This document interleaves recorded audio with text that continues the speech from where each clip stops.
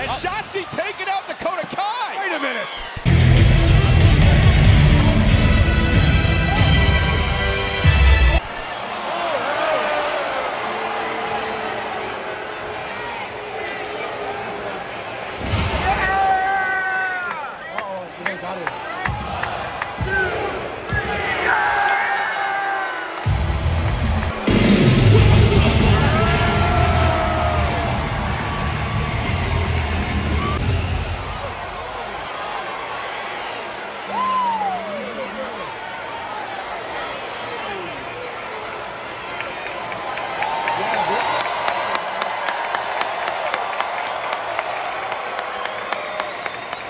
What up, y'all? This your boy Ace here. Welcome to Afternoons Delight. So Damage CTRL came out, and Bayley was getting ready for a match with Raquel Rodriguez. And so basically, when the Damage CTRL came out, Dakota Kai and Iyo Sky,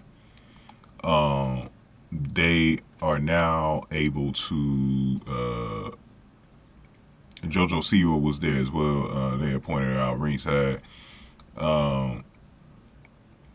And they said that they have the power to be on both shows, especially now that they had the titles. So they were already on both shows before, but they had the power. They're from the Raw roster, but they're able to be on SmackDown whenever they want. So that's when Raquel Rodriguez came on, called them bullies, and then that's when they had the match Bayley versus Raquel Rodriguez. And so let me go over that real quick. How it ended. So Rodriguez went to the middle rope, but Iyo Sky climbed onto the apron. This was a key moment in the match, because Rodriguez swatted Sky off the apron and then pulled Dakota Kai inside the ring and slammed her onto Bayley. Rodriguez performed an elbow drop from the middle rope onto both women. This whole match looked so illegal, by the way. Like, there was so many illegal things done in this match. I'm like, how are they getting away with this stuff?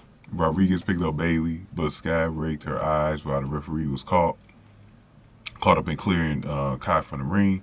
Bayley hit the rose plant on Rodriguez, and that was all she wrote. Then pinned her 1, 2, 3. So definitely with the help from Damage CTRL, she was able to beat Raquel Rodriguez. So what was interesting about this is Raquel Rodriguez got beat by Damage CTRL twice in 1 week. You know, tag team and solo. So not a good week for Raquel Rodriguez, but very interesting babyface turn here. Shotzi, who was a heel, came out to save Rodriguez. So it looks like Shotzi is going to be a babyface. And remember, when she was a babyface in NXT, she was very over. And I think she lost some of that when that was one of the, like, I'm usually for heel turns and stuff like this, but this was one of the ones that just did not work out for Shotzi. I think Shotzi is probably a little bit better as a babyface. If she could get some of that, some of the writing that she got and the booking that she got on NXT, it might work for her. So we'll see what happens next with this. It'll probably be Shotzi teaming up with Raquel Rodriguez while Leah probably is out for a little bit. So I'm thinking that's what's happening here. But Damage CTRL once again looking strong this week. That's a good thing. They look strong. They're winning their matches now. We're on the road to Bayley probably facing Bianca Belair for the title, for the strap. So we'll see what happens, man. But going ahead and get this video a like, man. Hit the like button for me. Share the video. Subscribe to the channel, especially if you're new in the zoo. Any comments I got, definitely put them below. And if you want to donate to the channel, hit the super thanks button below. I much appreciate it. So very interesting with Shotzi turning babyface.